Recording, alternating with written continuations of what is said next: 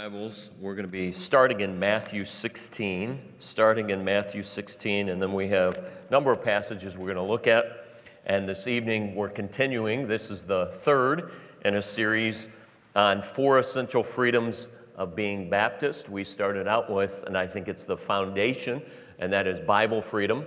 And last Sunday night we talked about soul freedom, which some call individual soul liberty, priesthood of the believer.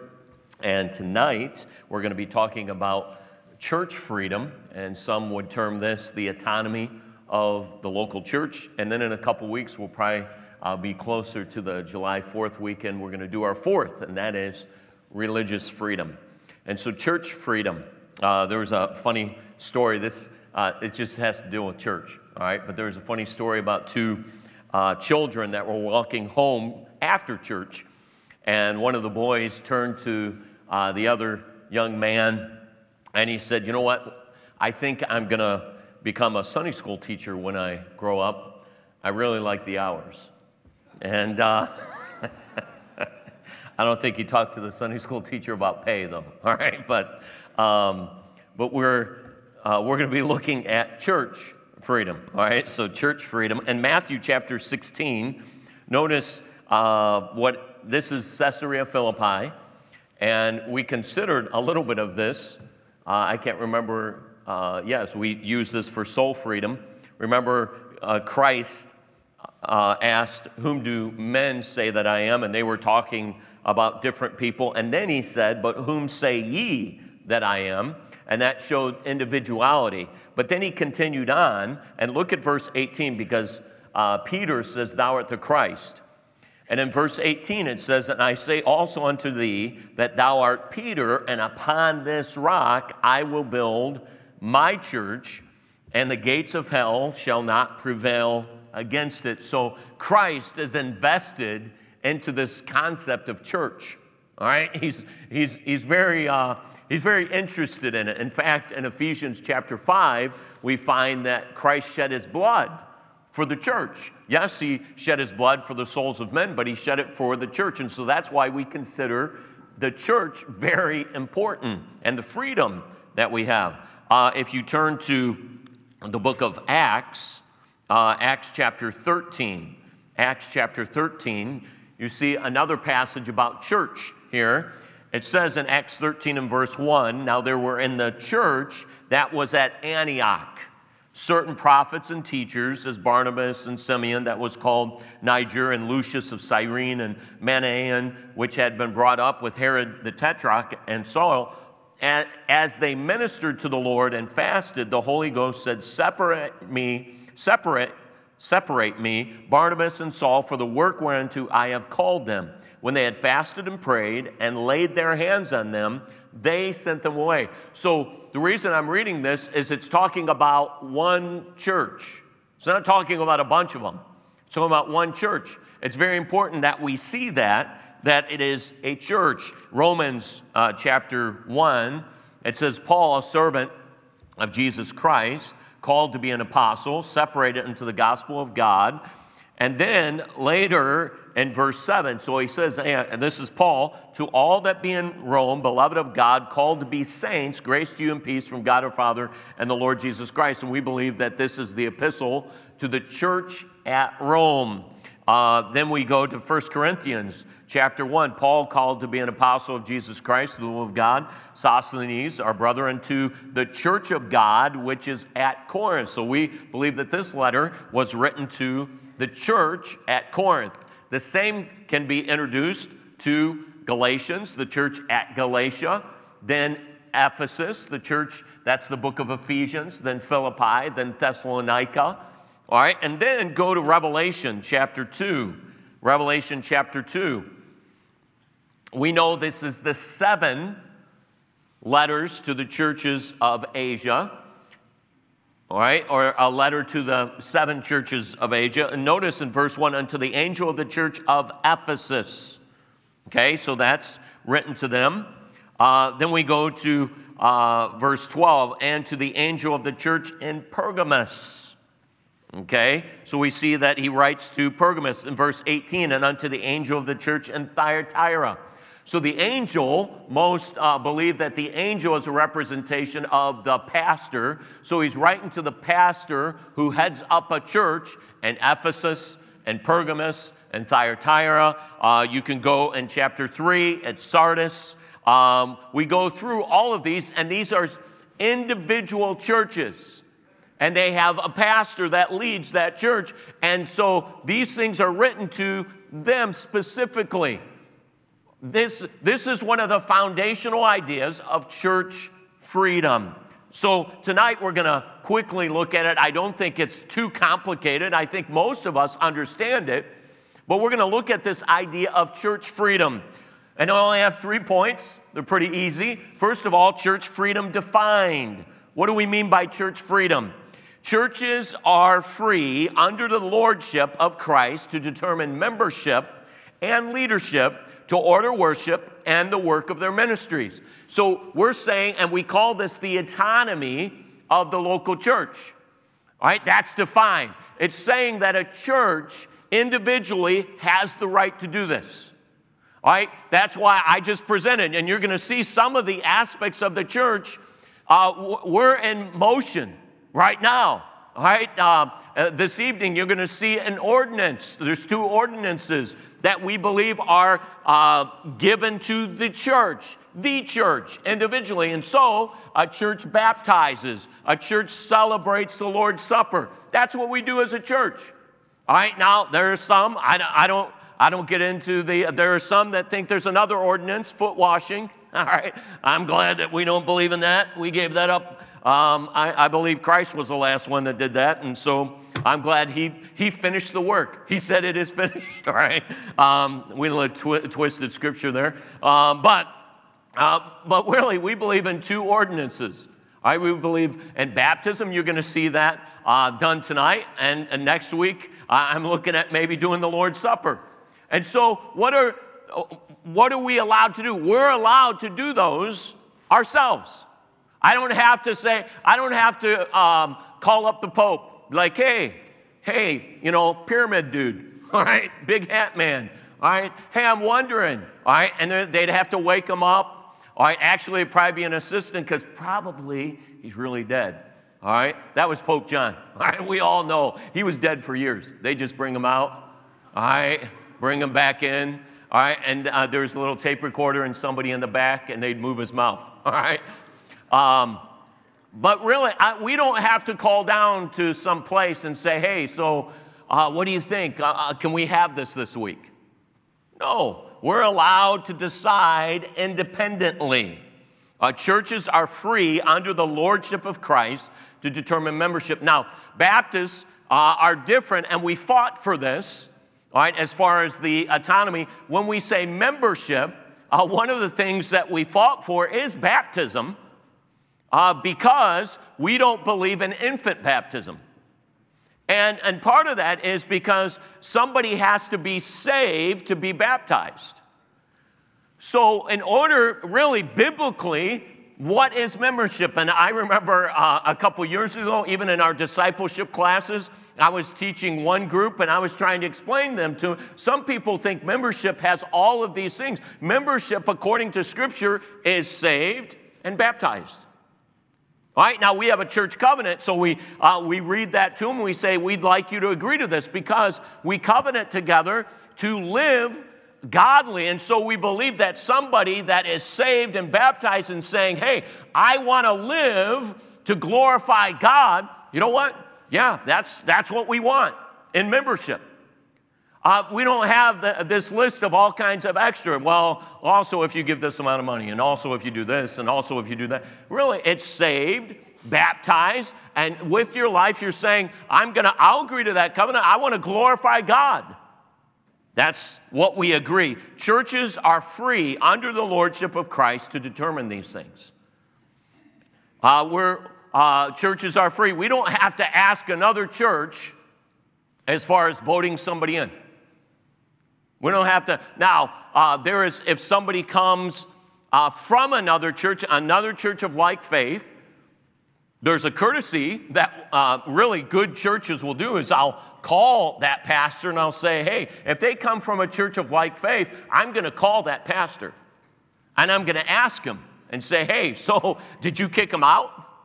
All right, are they, do they have a warrant out for their arrest?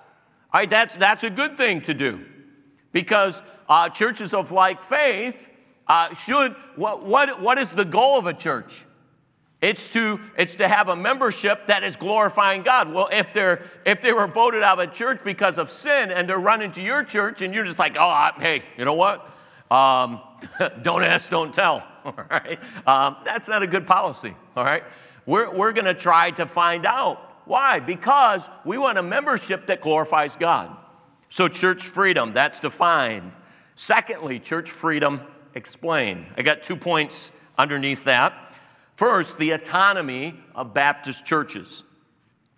All right, what does autonomy or autonomous mean? Autonomous comes from 2 Greek words, self and law. Autonomous then means self-governing or self-directing. Thus, an autonomous church governs itself without outside human direction or control. Now, it's not absolutely autonomous, because a church should always recognize the control and authority of Jesus Christ as their Lord. He is the chief shepherd. So every Baptist church is autonomous. Being autonomous as a church is a large part of what it means to be just the word Baptist. All right, when you are a Baptist, that's kind of what you mean. You're believing in the autonomy of the local congregation. Baptists use the term church to refer to a local congregation of baptized believers and not to the Baptist denomination as a whole. There is not the Baptist church. All right, that doesn't exist. The Baptist church. Now, you may say, well, we go to the Baptist church. No, there's a bunch of them. And some people are referring that to the Baptist denomination in general. All right? Each local congregation is autonomous, or it is self-directing. It has it's controlled within themselves.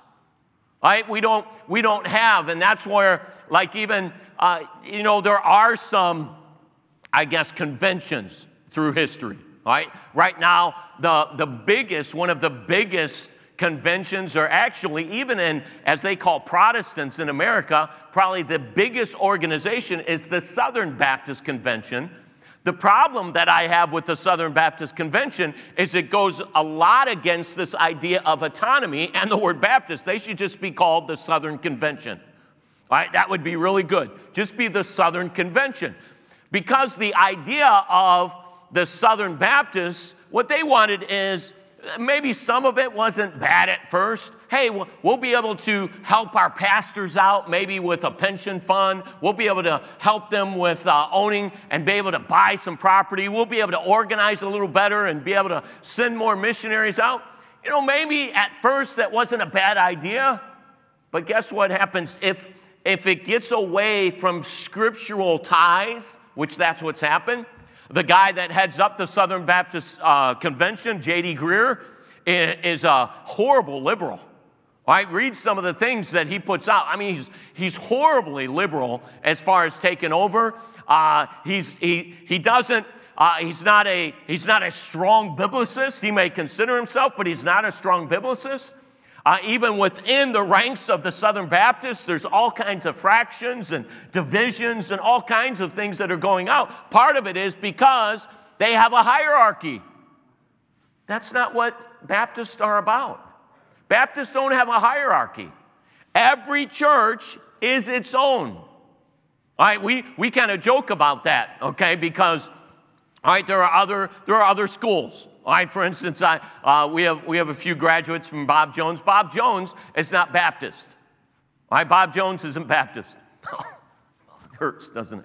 All right, they were Methodists. Now, there was a lot more, I would say, connection or a lot more similar relationship between some of these schools way back 50, 60, 70 years ago. There's a lot more, I would say, cooperation. But Bob Jones was Methodist. Right? And Methodist, Presbyterian, Pentecostal, some of these others that are out there, they're not Baptist in their thinking. So what does that mean? All right, we always joke about this because Fairhaven Baptist graduates basically have no loyalty to us. None whatsoever. They're like, hey, we're independent. I'm like, hey, yeah, but could you like us once? All right, just one thing. All right, but part of that's being Baptist. All right, we talked about that as the soul freedom. Some people take it extreme. Some people, basically, anything you say. Some Baptists are liberal Baptists. What it means is they would fit well being anti-Trumpers. All right, because anything he says, they're against. They're contrarians. All right, there are many Fairhaven alumni that are exactly that. Anything we say, like, no, don't like it. Like, what's wrong? Don't like it. All right, there's an automatic contrarianism. All right, anything that this guy does, I don't like it. Well, I mean, is there like a Bible read? I don't care. I don't like it. Well, when it comes to the autonomy of Baptist Church, we were talking a little bit about Bob Jones. Well, all right, so many of their guys, in fact, I know of guys, myself, pastors that I know of that were basically, they were blackballed by Bob Jones, which you're like, well, actually, I don't think you can do that. All right, but guess what? Bob Jones isn't Baptist. That's what a hierarchy does. A hierarchy excommunicates. They blackball. They do whatever. All right, and because they have this power. And that's what we don't believe in. As independent Baptists, we believe in the autonomy of the local church. We believe in the autonomy of each individual congregation. And so when it comes to this, being autonomous, a Baptist church recognizes no governmental control over faith and religious practice. None. Although Baptist churches obey the laws of governments related to certain matters, they refuse to recognize the authority of governments and matters of doctrine, polity, and ministry. Now, where do we see that? Even in Matthew 22, this is what Jesus says. Jesus said this to the Pharisees. Remember when they came to him and they held up a coin? He said, "Render therefore unto Caesar the things that are Caesar, and render unto God the things that are God's." You know what we believe is God's? The church. Christ said, it's mine, my church. So guess what, government? Get out. Get out. You don't belong in the church. Why? Now, listen, Methodists, all right, Lutherans, even Martin Luther at one time wrote a thing because he almost believed this. Almost. All right? And then he went around and killed a bunch of Baptists. All right, and there was a bunch of them. The Methodists, the Lutherans, the Presbyterians. All right, they don't necessarily have a problem with state-run churches. They don't. That's kind of in their heritage. But Baptists have always fought, and you see this in history, especially in Baptist history. Baptists always have kind of been the offscouring. All right, when you follow the Baptist line, they've kind of been the offscouring of religions. But what's interesting in America, Baptists kind of all of a sudden, all right, and that's when I think God has brought some of this in, even for us, that's going on in our country. But just think, Baptists in America, we've had it pretty good. Some of the biggest churches all in America have been Baptist churches. Some of the biggest name preachers and evangelists have been Baptist. In the last 50 years, 70 years, 75 years. And I think some of it is we got a little too big for our britches. Because it's his church and it's about him. It's not about our buildings. It's not about our name. It's not about our recognition. It's about his kingdom and not our kingdom. And we need to be careful about this. Baptists have consistently rejected the efforts of any secular government entity to dictate to a church what to believe, how to worship, or who should or should not be members. Again, that is not true of some other mainline denominations or religions.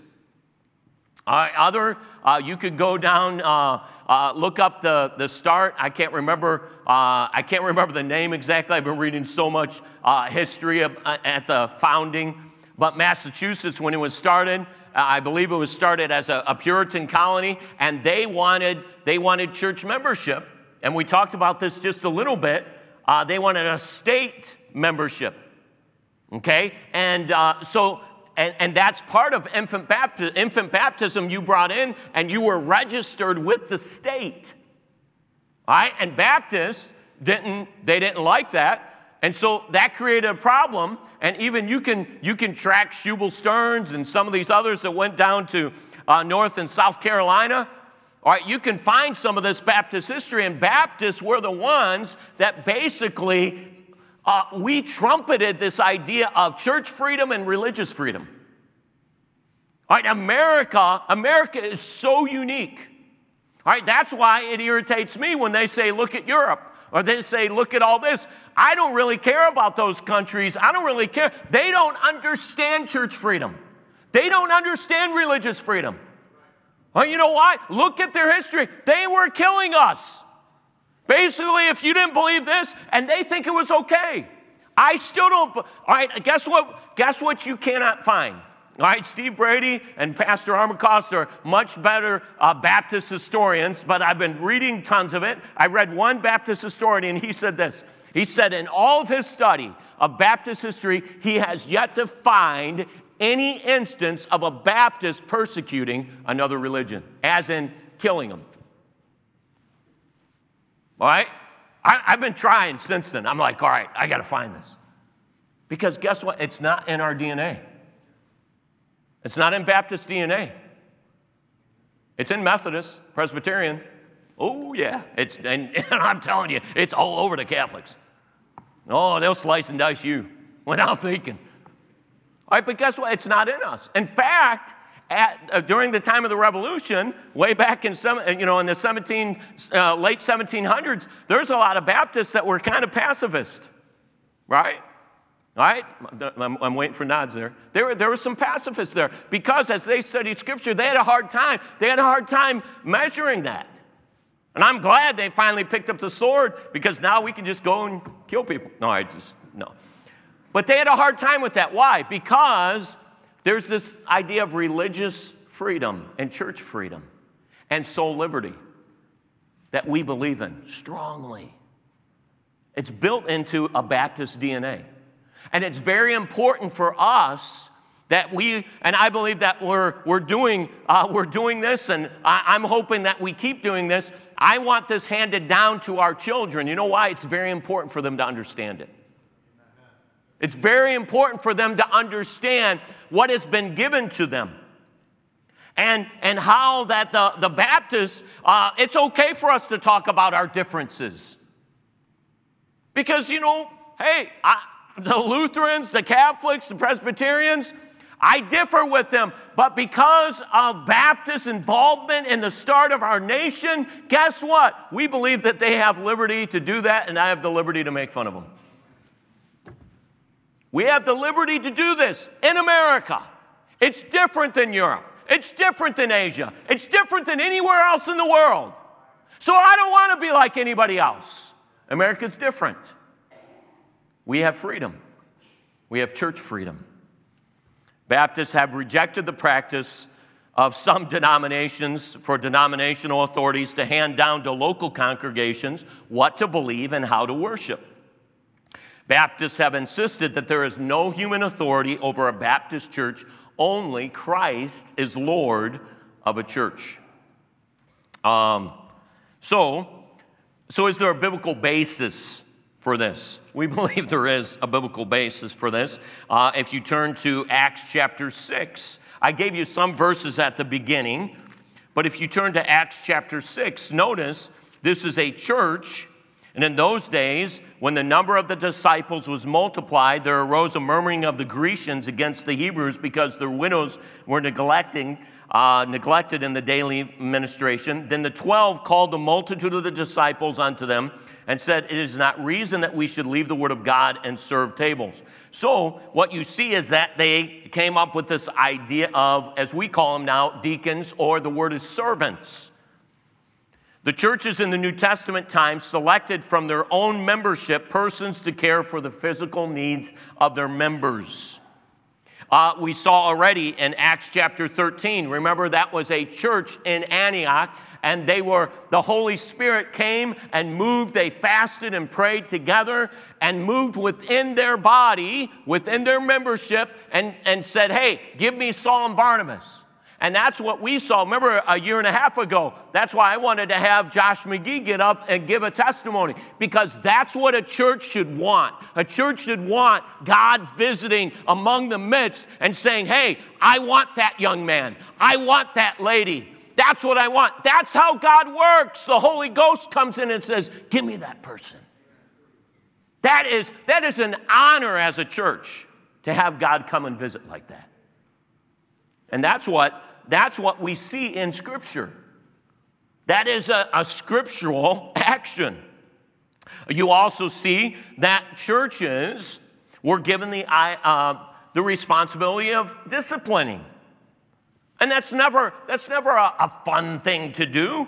But in Matthew 18, we're given some ideas of how to do that. But then also in 1 Corinthians chapter 5. Notice in 1 Corinthians chapter 5, and this is written to the church at Corinth. So this is one church, one body of believers, there together in Corinth. And notice in chapter 5, Paul says, it is reported commonly that there is fornication among you, and such fornication as is not so much as named among the Gentiles, that one should have his father's wife. And you're puffed up, have not rather mourned that he hath done this deed, might be taken away from among you. What is he talking about? Discipline. He's talking about church discipline. And so guess what should happen within a church? Takes care of its own discipline. We don't have to go and write down state.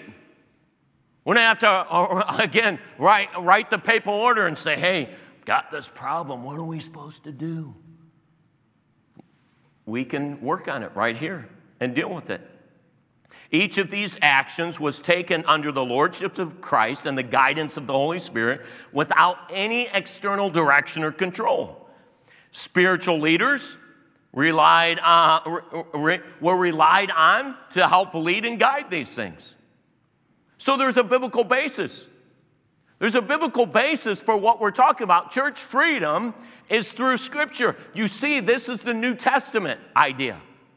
The New Testament idea is that we have churches, and it's not. All right? And that's what I have a problem. I have a problem with the Presbyterians. And I have a problem with the Presbyterians, and I have a problem with the Reformed Baptists, because what they have done is they have taken Scripture and they've mixed it all up. In theology, we call it allegory. So what they've done, we believe in a literal interpretation of Scripture. Literal. So what Presbyterians and Reforms, they do allegory. So what is an allegory? That's Pilgrim's Progress. What's Pilgrim's Progress? It's the Holy War.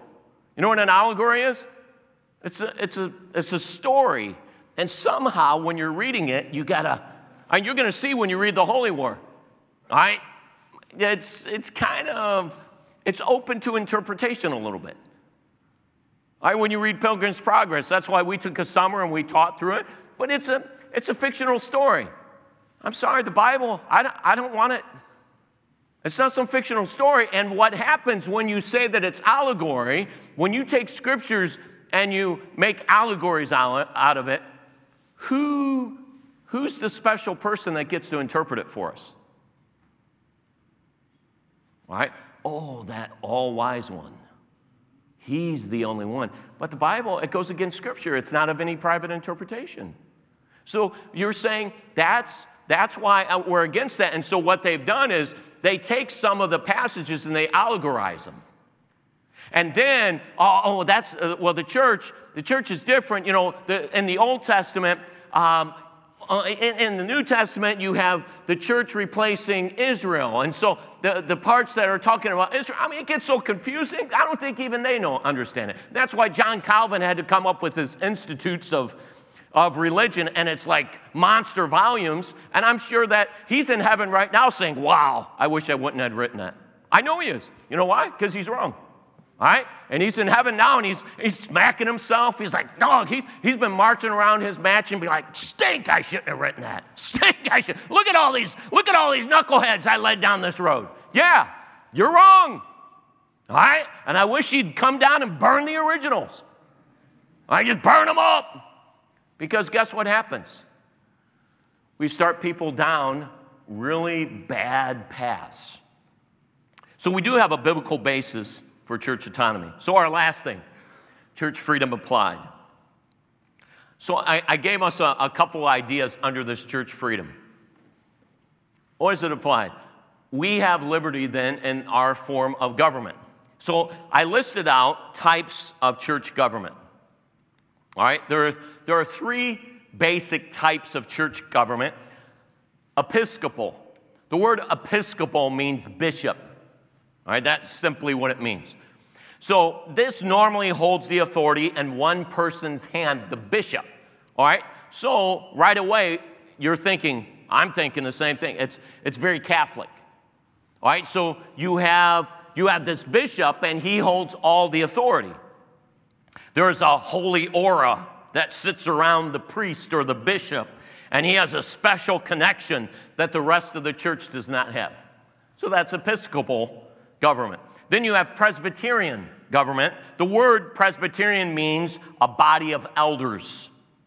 The authority of the church is rested in a small group, often called elders, within the church, and some have mistakenly put this idea as a deacon idea in Baptist churches, and I don't agree with that. Then you have congregational. Congregational simply means the body of believers. Body, okay? The congregation, the assembly. So Baptists traditionally have held to congregational form of government. In this form of church government, the authority is vested in the hands of all the members. Now, the Presbyterians and the Episcopals, they facetiously call congregational government mobocracy. That's what they call it. They call it mobocracy. And part of it is not, and some people look at it and say, wait a minute, congregational, that's different than America. Yeah, I'm sorry. We have not patterned our church government after America. All right, the church was going before America. I don't know if you knew that. All right, the church was going before America. I know America is everything, and but really, America is not our rule of law for how we run church. We can follow, hey, maybe there's some good ideas, but really, the Bible is our rule of law. And so, we believe that the congregation, the power rests in the people. You say, well, wow, man, that could create, that's what they say. That could be mobocracy. It can be. It can be. All right, are there churches? Do you know bad churches? Bad Baptist churches? Yeah. Then believe it. Go to a good one. That's what you do. You leave it and go to a good one. All right, because as a church, that's what we believe. Now, is it taking away? Is it taken away from the authority of the pastor? I don't think so. It's just like as a church, guess what a church is made up of? Families. So can a pastor and families work together within a church? Yes, we can work together. Why? Because what some people forget is that a church, who is the head? Christ. It's not the pastor, it's Christ. The pastor is an under-shepherd. So don't forget that Christ is involved in the church. If we get Christ out of the church, then that's when we're going to have a problem.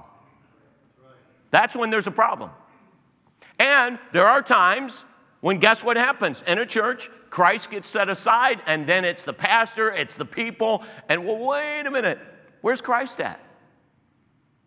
And that's what we have to remember as a church. It's congregational, but it's Christ. That's what we're surrounding Christ. He's our head. So a congregational type, we have a somewhat modified through our Constitution, which all of us have kind of read as much as the U.S. Constitution. All right, but the Constitution, what we do is we allow freedom to different folks. Like, for instance, in the area of finances, our pastors, and then different people that head up different things in our Constitution, we allow them freedom to make decisions.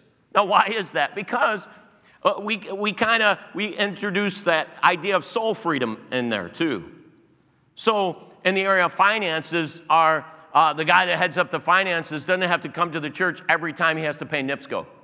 Like, can we vote on paying the NIPSCO bill again? Well, that's ridiculous. So there are things that we've kind of modified a little bit to help out, and that's as a congregation. And we talk it through and we work on it. Why? Because that's what a congregational type government does.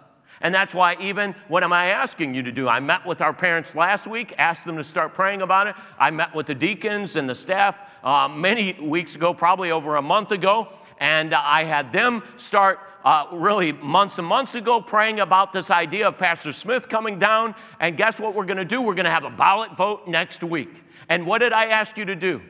Pray about it. Don't be like some of you, as soon as you, all right? And you know what?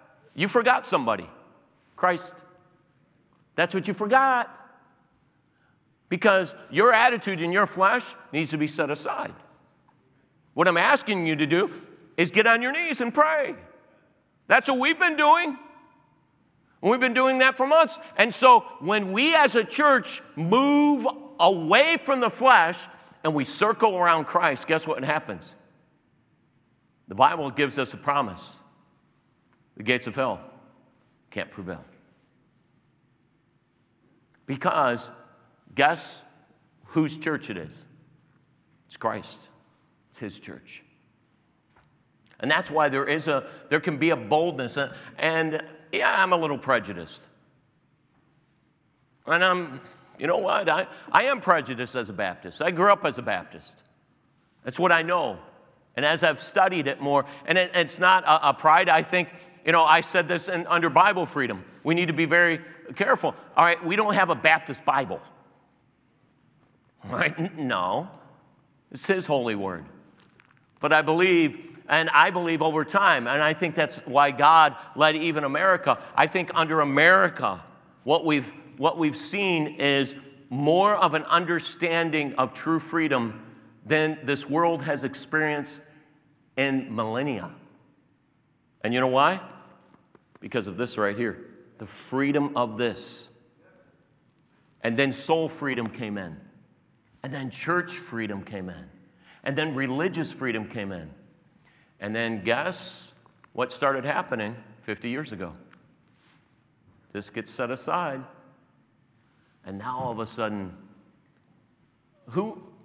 you're seeing this. You're seeing dictators and czars and Caesars taking over states and cities. Why? Well, somebody has to make a decision. Somebody's gonna make a call. And one author said this. I thought it was truly just a well-said statement. It was said that power without biblical character is dangerous. And that's what we're seeing. And so that's why one of your prayers for your pastor, because guess what? A pastor is given authority. That's in Scripture. Pastor's given authority. But you know what? If it's not aligned with biblical character, it's dangerous. It can be deadly. So you should be praying, God, make sure our pastor is in the book. In the book often. In the book a lot. Why? Because this has a way of purifying. Purifying power. Because all of us like it. You know it. Oh, yeah, some of you 7th graders, and yeah, some of you the new seniors. The new seniors. Oh, you know it. And this happened when I was in high school. I can remember when I was in 7th grade and 8th grade, man, I got like royally hammered. And then in 9th grade, we got just toasted. And then we're like, we're not doing that. Oh, you know what happened when we became seniors? Oh. Oh, we wanted to torture everybody. In fact, I can remember Doc Thompson coming in, and he ripped our faces off, which he was wrong. I mean, completely, because I know our hearts. I mean, our hearts obviously were right. But, I mean, he ripped us up and down, threatened to, I mean, and I'm telling you, when he walked in, you were scared. It was like John Wayne in the flesh coming in, and his voice, everything. You were just like, I mean, you thought he was going to spin and shoot you right then. And we were terrorizing 8th graders, 9th graders, I don't know, parents, everything. And it's like, who do you think you are? Because you know what happens? That's what power, that's what authority, it happens to every one of us. So the church has a form of government. All right, then the church's application of ordinances. We have baptism, we have the Lord's Supper. And we try to, you're going to see baptism tonight, and we believe, and that's for a local church. Now, we don't have time to get into it. There is, what do we call that, alien immersion. All right, there's all kinds of different ideas that are out there. There's in communion, you have open communion, you have closed communion, you have close communion. You have all kinds of different ideas. But guess what? As a church, right here, we're allowed to decide what we want to do. All right? And again, it's that soul freedom. Another church practices closed communion. I don't have a problem with that. I have no problem. I don't. I have some really good friends that practice closed communion. I have no problem with it. All right? And so, because as a church, they can practice that.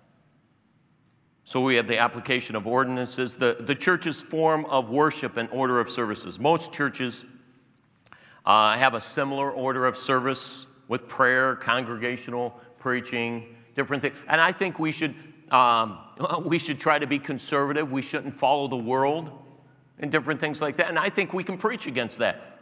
We can preach against worldly trends. And I think that's right. Why? Because we need a pure church. We need a holy church because it's His church.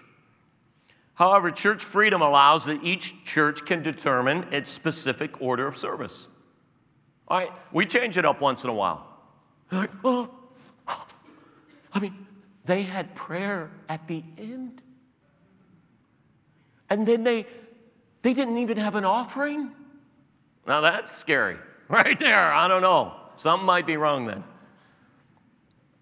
But we are free to organize our time of services. Many years ago, this was, I think, in the 60s and 70s, there was a Baptist pope that came on the scene, and he basically determined that evening service had to be at 7 p.m.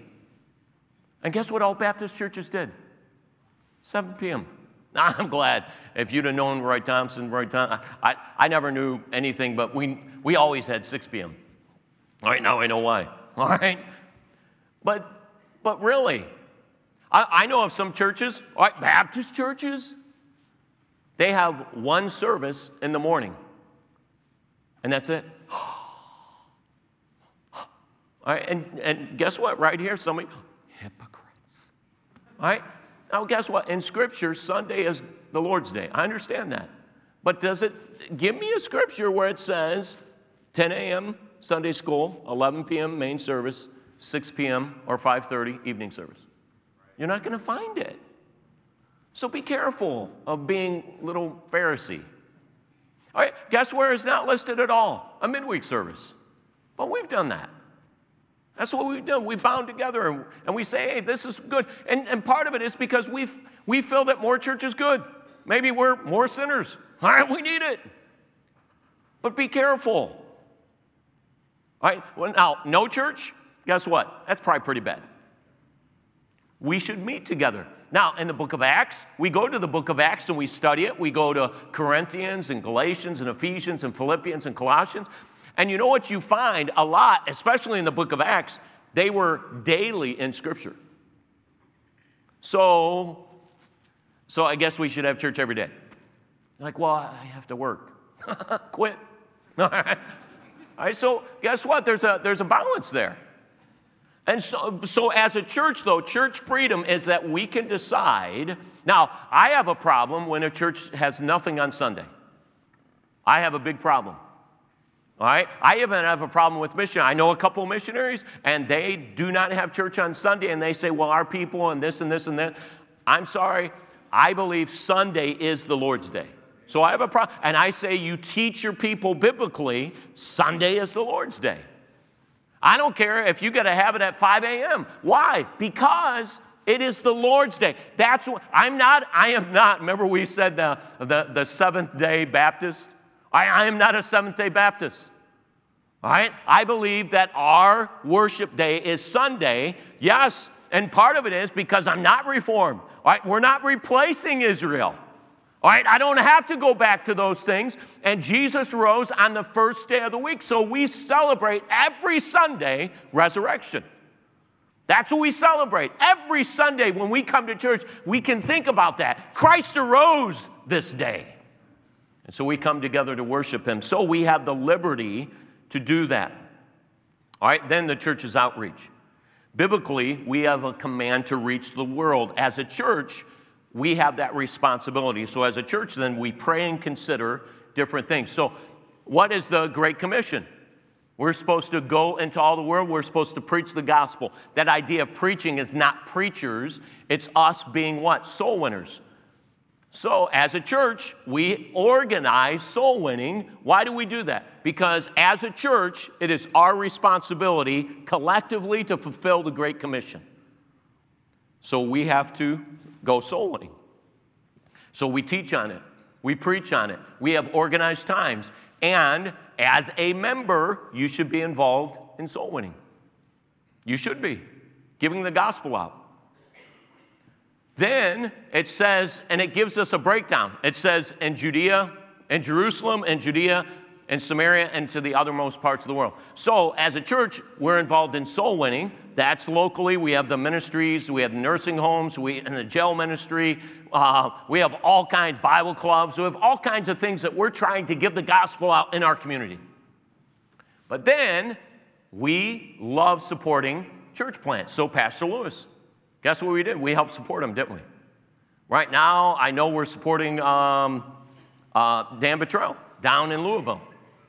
All right, we supported John Smith for a long time. We supported Steve Boots out in Virginia.